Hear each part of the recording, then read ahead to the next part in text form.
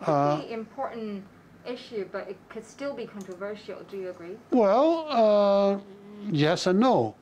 Yes, in the sense that this is no easy piece of legislation. No, because I think the more controversial issues are already being taken care of by the existing Hong Kong national security law. What remains are relatively less controversial issues.